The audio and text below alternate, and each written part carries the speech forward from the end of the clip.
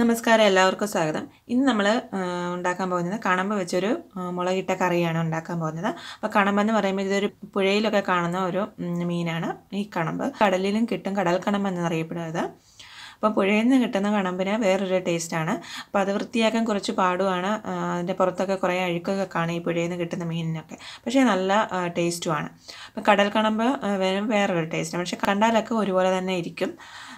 ഇപ്പോൾ രുചിക്കാണെങ്കിലും നല്ല രുചി തന്നെയൊക്കെയാണ്. പക്ഷേ പുഴയിൽ നിന്ന് കിട്ടുന്ന മീനിന് വേറൊരു നല്ല ഒന്നും കൂടി ഒരു ടേസ്റ്റ് കൂടുതലാണെന്ന് മാത്രം. ഞാനിവിടെ 3 മീഡിയം സൈസിലുള്ള കണമ്പാണ് എടുത്തിരിക്കുന്നത്. അപ്പോൾ അതിൻ്റെ പുറമെല്ലാം നല്ലപോലെ വൃത്തിയാക്കി എടുത്തിരിക്കുവാണ്. അപ്പോൾ അതെല്ലാം നല്ലപോലെ തേച്ച് കഴുകിയെടുക്കാം, നല്ലപോലെ വൃത്തിയാക്കി എടുക്കാം. അപ്പം കുറേ അഴുക്കൊക്കെ കാണും. അതുപോലെ തന്നെ ഈ തൊലി ഇഷ്ടമല്ലാത്തവർക്ക് തൊലി റിമൂവ് ചെയ്യാവുന്നതാണ്. ഞാനിവിടെ തൊലിയോട് കൂടിയാണ് എടുത്തിരിക്കുന്നത്. എന്നിട്ട് ഇതിനെ കറിക്ക് ആവശ്യമായിട്ടുള്ള കഷ്ണങ്ങളാക്കി കട്ട് ചെയ്ത് വെക്കുക. ഇനി നമുക്ക് ഇതിന് എന്തെല്ലാം ചേരുവകളാണ് ആവശ്യമെന്ന് നോക്കാം. ഇതിനായിട്ട് നമ്മൾ ഒരു 1/4 തൊട്ട് 1/2 ടീസ്പൂൺ വരെ മഞ്ഞൾപ്പൊടി എടുക്കാം. മുളക് പൊടി ഒരു 2.5 ടേബിൾ സ്പൂൺ മുളക് പൊടി എടുത്തിട്ടുണ്ട്. അതുപോലെ തന്നെ മല്ലിപ്പൊടി 1.25 ടേബിൾ സ്പൂൺ മല്ലിപ്പൊടി എടുത്തിട്ടുണ്ട്. പിന്നെ നമുക്ക് വേണ്ടത് ഉലുവയാണ്. ഉലുവ ഒരു 1/2 ടീസ്പൂൺ വറുത്ത് പൊടിച്ച ഉലുവയാണ് ചേർക്കുന്നത്. അതുപോലെ തന്നെ വെളിച്ചെണ്ണ ഒരു 3 ടേബിൾ സ്പൂൺ. പിന്നെ ഇതിന് ആറ്റുമീനൊക്കെ നമ്മൾ കുരുമുളക് ഇടും. അപ്പോൾ കുരുമുളക് ഒരു 1 ടേബിൾ സ്പൂൺ എടുത്തിട്ടുണ്ട്.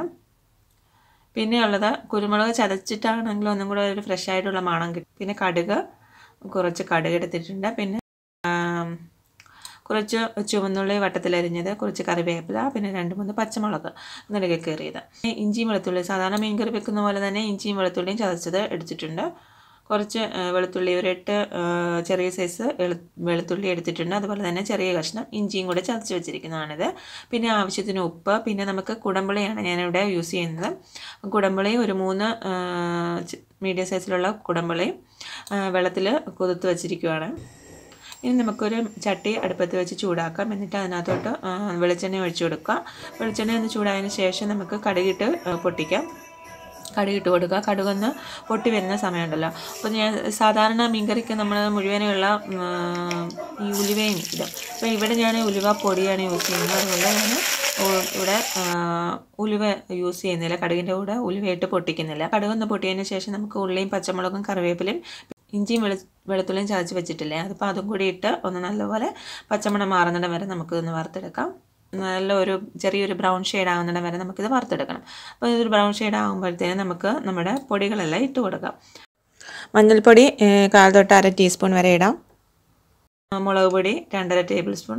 മല്ലിപ്പൊടി 1.25 ടേബിൾ സ്പൂൺ. ഉലുവ ഒരു 1/2 ടീസ്പൂൺ ഇടുന്നുണ്ട്. അപ്പോൾ ഉലുവയും കൂടി ഇട്ട് ഒന്ന് നല്ലപോലെ ഫ്രൈ ചെയ്തെടുക്കുക. അതിന് നല്ലപോലെ പച്ചമണം മാറുന്നിടം വരെ നമുക്കിതൊന്ന് ഫ്രൈ ചെയ്തെടുക്കണം. ഇത് നമുക്ക് ഈ ഫ്രൈ ചെയ്യുന്ന സമയത്ത് തീയൊക്കെ നന്നായിട്ട് കുറച്ച് വെക്കുക. ഇപ്പോൾ ചട്ടിക്കകത്തായതുകൊണ്ട് വേണമെങ്കിൽ തീ ഓഫ് ചെയ്തിട്ടായാലും ഇതൊന്ന് ഫ്രൈ ചെയ്തെടുക്കാം. ചട്ടി നല്ലപോലെ ചൂടായിരിക്കുമല്ലേ. അപ്പോൾ നല്ലപോലെ നമുക്ക് ആ ചൂടിൽ തന്നെ ഇട്ട് ഈ പൊടികളെല്ലാം ഫ്രൈ ചെയ്തെടുക്കാവുന്നതാണ്. അപ്പം പൊടികൾ കരിയാൻ പാടില്ല. അല്ലെങ്കിൽ ചെറുതായിട്ട് ഇത്തിരി വെള്ളം കൂടി ഒഴിച്ചിട്ട് ഒന്ന് മിക്സ് ചെയ്തതിന് ശേഷം ചെറിയ തീയിൽ വെച്ചിട്ട് ഇതൊന്ന് നല്ലപോലെ പച്ചമണം മാറുന്നിടം വരെ ഒന്ന് മിക്സ് ചെയ്തെടുത്താൽ മതി. ഒരു എണ്ണയൊക്കെ തെളിയുന്ന ആ ഒരു പരുവം വരുമല്ലോ. അപ്പോൾ അത് ആ പരുവം വരുമ്പോഴത്തേനും നമുക്ക് കുറച്ച് വെള്ളം കൂടി ആഡ് ചെയ്ത് കൊടുക്കാം. മുളക് പൊടിയൊക്കെ നല്ലപോലെ ഫ്രൈ ആയതിന് ശേഷം നമുക്ക് വെള്ളം ഒഴിച്ച് കൊടുക്കാം. വെള്ളം ഒഴിച്ചതിന് ശേഷം നമുക്ക് കുടംപുളി ഇട്ട് കൊടുക്കാം. എന്നിട്ട് ആവശ്യത്തിന് ഉപ്പും കൂടി ഇട്ട് കൊടുക്കുക. എന്നിട്ട് അടച്ച് വെച്ച് ഇത് തിളയ്ക്കുന്നിടം വരെ വെയിറ്റ് ചെയ്യുക. അപ്പോൾ ഈ ചാറൊന്ന് തിളച്ചതിന് ശേഷം നമുക്ക് മീൻ കഷ്ണങ്ങൾ ഇട്ട് കൊടുക്കാം. എല്ലാം ഒന്നും കൂടി ഒന്ന് മിക്സ് ചെയ്തെടുക്കുക. എന്നിട്ട് കവർ ചെയ്ത് വെക്കുക. കവർ ചെയ്ത് ഒരു മീഡിയം ഫ്ലെയിമിൽ വെക്കുക. 5 മിനിറ്റ് മീഡിയം ഫ്ലെയിമിൽ വെക്കുക. എന്നിട്ട് തുറന്ന് നോക്കുമ്പോഴത്തേനും നമ്മുടെ ചാറൊക്കെ നല്ലപോലെ തിളച്ച് ഇതുപോലെ ആയിരിക്കുന്നത് കാണാം. ഈ സമയത്ത് നമുക്ക് നമ്മുടെ കുരുമുളക് പൊടി ഇട്ട് കൊടുക്കാം. കുരുമുളക് ചതച്ചത്, അല്ലെങ്കിൽ കുരുമുളക് പൊടിയാണെങ്കിൽ അതായിരിക്കും എടുക്കുന്നതാണെങ്കിൽ അത് കുഴപ്പമില്ല. പക്ഷേ ചതച്ച കുരുമുളകിന് ഒന്നുകൂടെ ഒരു ഫ്രഷ് ആയിട്ടുള്ള ഒരു മണവും അങ്ങനെയൊക്കെ വരും. അപ്പോൾ അതുകൊണ്ട് ചതച്ച കുരുമുളക് ഒരു ടീസ്പൂൺ ഇട്ട് കൊടുക്കാം. ആറ്റുമീനൊക്കെ വെക്കുമ്പോൾ കുരുമുളക് ഇട്ട് കൊടുത്താലും അതിൻ്റെ ഒരു പ്രത്യേക മണമുണ്ടല്ലോ, ആ മണമൊക്കെ മാറി നല്ലൊരു ടേസ്റ്റ് വരാൻ സഹായിക്കും. എന്നിട്ടിത് മിക്സ് ചെയ്തെടുക്കുക. മിക്സ് ചെയ്യുന്നത് നമുക്ക് തവയും കൊണ്ട് മിക്സ് ചെയ്തരുത്, ഇങ്ങനെ ചുറ്റിച്ച് കൊടുത്താൽ മതി. അപ്പോൾ എല്ലാം കൂടി മിക്സ് ചെയ്ത് ഇങ്ങനെ വെക്കുക. എന്നിട്ട് ചെറിയ തീയിൽ വെക്കുക. ചാറെല്ലാം നല്ലതുപോലെ കുറുകി മേളിലിങ്ങനെ എണ്ണയുടെ ലെയർ ഇങ്ങനെ വരുന്നത് കാണാം. അപ്പോൾ ഈ ഒരു പരുവാകുമ്പോൾ നമുക്ക് തീ ഓഫ് ചെയ്യാം. വേണമെങ്കിൽ ലാസ്റ്റിൽ ഇച്ചിരി പച്ച വെളിച്ചെണ്ണയും കൂടി നമുക്ക് ഒഴിച്ച് ഇതൊന്ന് ചുറ്റിച്ച് കൊടുക്കാവുന്നതാണ്. നമ്മുടെ മീൻ മുളകിട്ടത് റെഡി ആയിട്ടുണ്ട്. അപ്പോൾ എല്ലാവരും ട്രൈ ചെയ്ത് നോക്കുക.